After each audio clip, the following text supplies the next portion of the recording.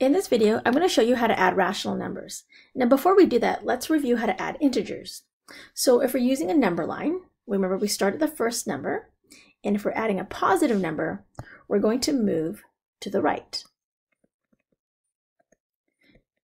If we add a negative number, we're going to move to the left. So let's take a look at these four examples. So we have -1, so we start at -1, and we're going to add 3. So we're going to go 1, 2, 3, and we end up at 2. If we have -1 plus -2, we start at -1 again.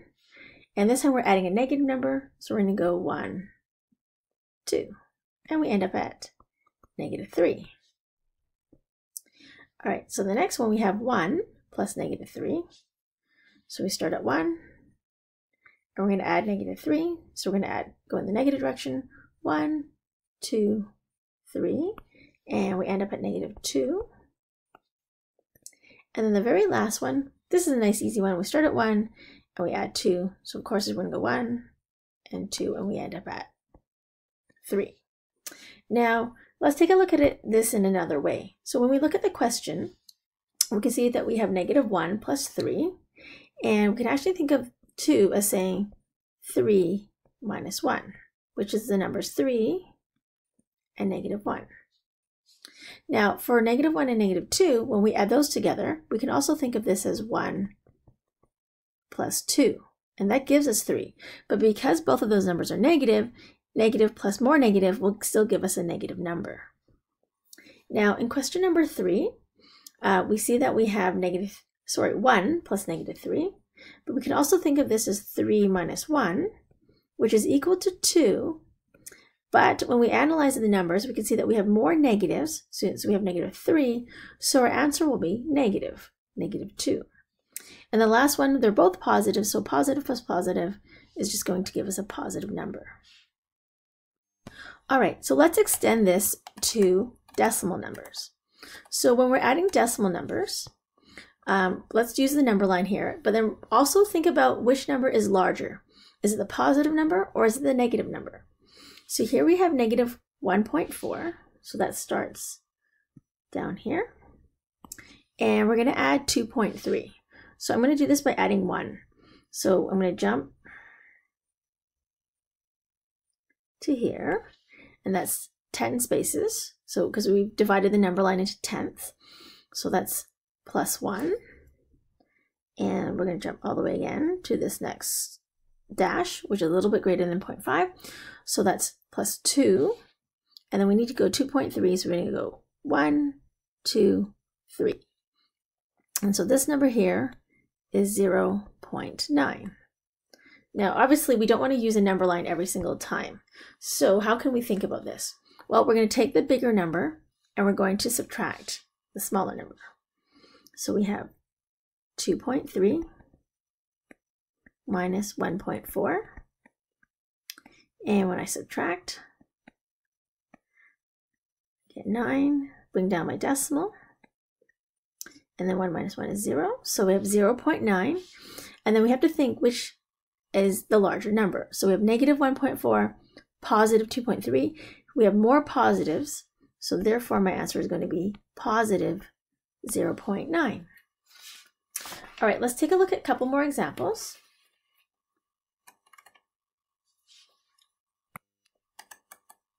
All right, so here we have add these two numbers.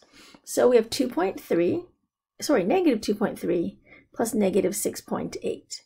So we're going to say 2.3, and because both of the numbers are the same sign, we are going to add the two together. And we get 11, so we carry the 1, 6 plus 2 plus 1 is 9. And then we bring the decimal down, right down below at 9.1. And because we were adding and both of the numbers are negative, we're going to have more negative, so this will be -9.1. All right, in question number 2, we have -7.5 plus 4.9. So these two numbers have opposite signs. So when the numbers have opposite signs, we're going to subtract. So we're going to go 7.5, always take the bigger number, subtract the smaller number, ignoring all the signs. Okay, so we borrow, so this becomes 6, and this is 15. 15 minus 9 is 6. And then we bring down our decimal right here, and then 6 minus 4 is 2. All right, so we have 2.6. Now, we see that we have a negative 7.5 and positive 4.9. So we have more negatives than positives, so therefore, my answer will be negative here.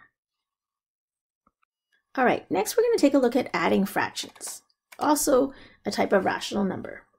So if the fractions already have a common denominator, that's pretty straightforward. We just add the numerators. Otherwise, we need to get a common denominator first. So in the first two examples, we can see that we do have a common denominator. So they're both 7. So we put 7 on the bottom, and we take a look, and we have negative 5 plus 6, and that gives us positive 1. So this first one is going to be 1/7. In the next one, we have a common denominator of 9, and we just have to add 2 plus negative 7, and that's going to give us negative 5. Now, in the next two examples, we don't have common denominators, so we're going to have to get the common denominator.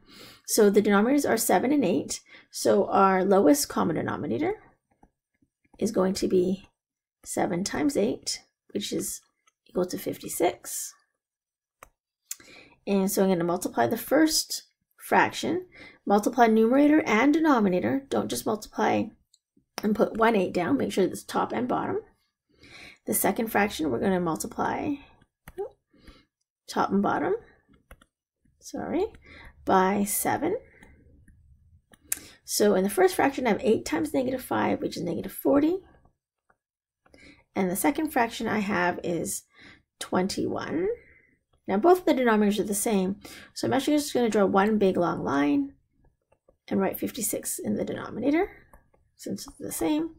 And then we just have to simply now add negative 40 plus 21, which is negative 19 over 56. All right, now the second one here, the denominators are 8 and 4, so they're different again. But this time we don't have to multiply 8 times 4 because we already know that 4 goes into 8. So therefore my lowest common denominator is 8. So the first fraction is already okay. I need to multiply the second fraction by 2 over 2. So now I have 2 plus negative 6. And my common denominator of 8 is in the denominator. And then 2 plus negative 6 is negative 4/8. And we're going to reduce that to equal negative 1/2. All right, let's take a look at one more example of adding fractions, but let's take a look at one where we have mixed numbers. So for mixed numbers, we do need to change them to improper fractions first when we're dealing with negatives. If they were just positive, we wouldn't have to, but because of the negative, we need to make sure that we are adding or subtracting the right amount because of the negative sign. So here we're going to have 5 times negative 3, and then we add, so we actually multiply. So when we change it to a mixed number, we actually don't want to worry about the negative. So we're going to go 5 times 3, and then plus 2, and that will be negative 17 over 5. And then 10 times 2 plus 3 is going to be 23 over 10. So we're going to need to multiply the first fraction by 2. So we get negative 34 plus 23, and they're both over 10, so we're just going to put 10 on the bottom.